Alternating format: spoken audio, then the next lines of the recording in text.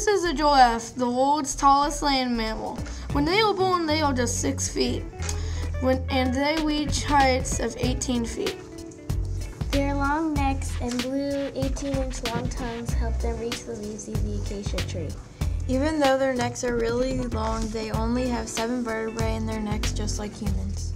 Giraffes live in South Africa. They have very good eyesight and the ability to watch predators all day and night because they do not sleep. These big creatures weigh between 1,000 and 3,000 pounds. That's a lot of weight for a herbivore. They may look a little strange because they have 2 to 5 knobs on their head.